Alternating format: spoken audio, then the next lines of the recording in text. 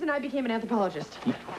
You are an anthropologist? Yeah, I'm on the faculty now. We are colleagues. Isn't that amazing? Thrilling. I know. In Krippendorf's tribe, Richard Dreyfuss plays an anthropologist who has utterly failed to find a lost tribe in New Guinea, but has spent all of his university's money on a wild goose chase and now has to fake a big discovery.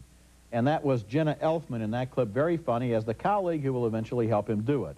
But how can he produce a long-lost tribe out of thin air? Simple. He fakes home movies that he shoots in his backyard, convincing his own children to wear costumes and play the New Guinea natives.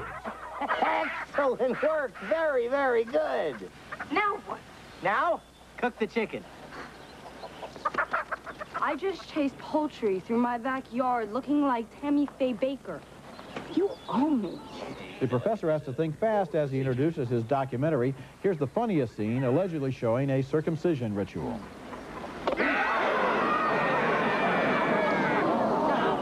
Meanwhile, his fellow researcher is shocked to discover herself in one of Krippendorf's films.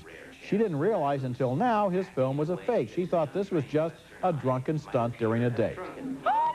Go, baby. Wild jungle woman. That's what I like. There are some funny moments in Krippendorf's tribe, but the movie doesn't have the timing and precision of good comedy. It introduces promising characters played by Lily Tomlin and David Ogden Stiers, and then never really does much with them.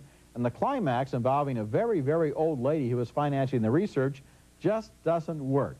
I laughed, but not enough to recommend the film, and I was kind of surprised, frankly, to see everybody in blackface. That was a little strange. And I was surprised to hear you laugh at all, because I heard you in the theater, and I just sat there stone-faced. I thought this is embarrassing, like these other pictures that we've hated, Jungle the Jungle, Little Indian... oh, it's up there with those, or down there with those, but the circumcision scene was funny. Roger, there's so much groin humor and all this stuff. I mean, it's the standard all material. I'm really surprised. Either you laugh or you don't. Welcome to the real world. Coming up...